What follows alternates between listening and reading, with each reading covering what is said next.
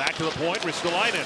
Fan on the shot, an opportunity now for McDavid. Connor McDavid on the breakaway. Chase on with the McDavid scores!